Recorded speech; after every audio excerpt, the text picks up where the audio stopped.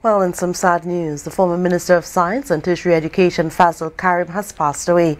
Karim served as Minister of Science and Tertiary Education from 2010 to 2015 during the UNC's leadership and MP for Shogunas East from 2010 to 2020. He was known for his advocacy for the recognition of vocational skills.